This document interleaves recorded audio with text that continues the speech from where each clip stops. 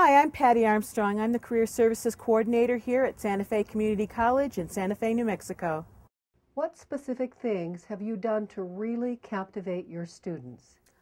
Well, I think one of the things that I get a lot of feedback about that really connects students or gets their attention is the web pages I've created. I'm a one-person program, and I'm trying to get information out to the entire campus. And I'm all about making things happen with little or no money. And I had access to these web pages, and people have told me that my web pages are the most dynamic ones on campus. And I use clip art illustrations that illustrate what I'm saying. I have links to various programs and resources and multiple pages about my program. And I think I've told you the story about the physicist who came down from Los Alamos, never had to do a resume in his life. He'd found me online. His work was in virtual reality, nuclear disaster scenarios. What did I know about that? And but he wanted to look for other work, so helped me do a resume. I didn't know his field. I knew how to do resumes, and he'd looked at me online. He came in my door, and the office was the same size as this one. He steps and he goes, "This is it?" And it's like, yeah. So it's kind of this, I created this virtual career center online to make the program look bigger and to help people feel that I'm connecting better. And so when he came in, then I also used some resources that I put on my webpage, and I teach people how to use those resources, like ONET, where ONET, you go in and you get those key phrases for a resume, those action words, discovered, created, developed, that kind of stuff. They're right there on that webpage. You can cut and paste them right into your resume, and people, their eyes just light up. They go, "Oh, this is so cool." And I said, this is a free federal program, and that's why I have it linked to my webpage, so that now I've shown you how to do your resume.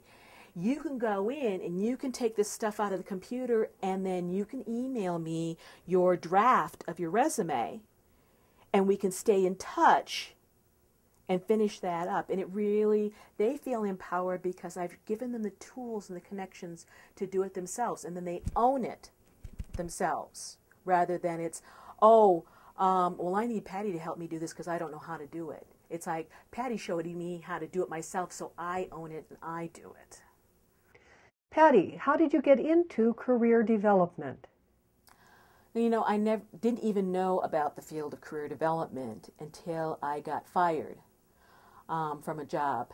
And a lot of my clients are kind of surprised when they hear me share my story about being fired, because I have people coming in who have been laid off, or they've actually been fired, and then I tell my story of getting fired. I was there for 13 and a half years and had worked hard. So I went to the local Department of Labor, and they started teaching me how to better market myself with resumes, interview preparation. It never occurred to me to prepare for an interview, and how to better search for jobs. And so the things that they taught me, and in the process, I went to a job club, and the job counselor said, "You've got skills to do this kind of work in career development. You've been training people, you've been working with young people, you've been supervising people, you've been teaching people." And so she helped me get a job, my first job in career development, creating and running an inner city high school career center. And I ended up teaching them how to create a resume, how to look for work, all the kinds of things that have been taught to me, how to interview, how to prepare for an interview, to treat it like an oral exam. So I learned all that stuff in my own job search, and then applied my skills and got into that field. And so people, I use that kind of, that story of I was fired, and I'll look at some of my clients and they're kind of shocked. This is how I turned my life around and got into a better job. I love this field. I love what I'm doing now. This is the best job I've ever had in my life. How do you serve your diverse student population in a time when the job market is difficult? Well, I find that the job market is not as grim as the media leads people to believe. And while I work with all ages, I'm finding a lot of the boomer and mature people are coming to me and they're really devastated and discouraged.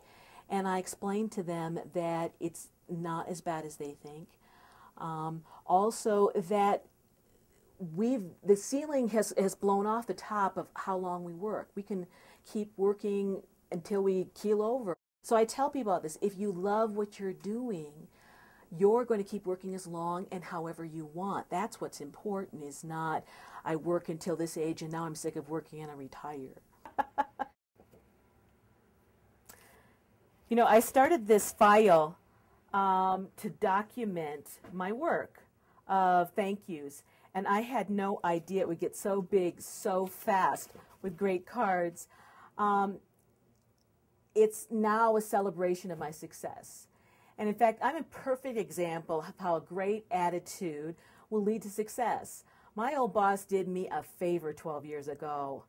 And now I get to work in a job and a career that I love coming to every single day. Thank you, Santa Fe Community College, and thank you, NISOD, for acknowledging the hard work I put in and celebrating what I do.